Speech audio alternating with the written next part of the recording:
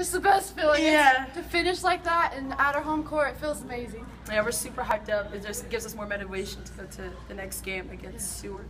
How bad do you guys need a win like this? We needed it bad. So bad.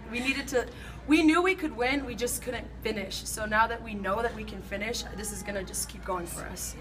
In the middle of that, fifth set, when you guys had dropped the last two and they were take the lead, what are you feeling at that point? Just don't give up. Just keep pushing till the end. We're on our home court. We got to finish strong. Yeah, you're a little rocky and you're like, okay, just got to go. Just stay positive.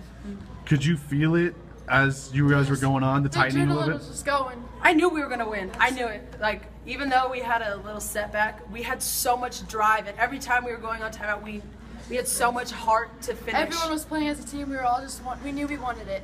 We went out and did it.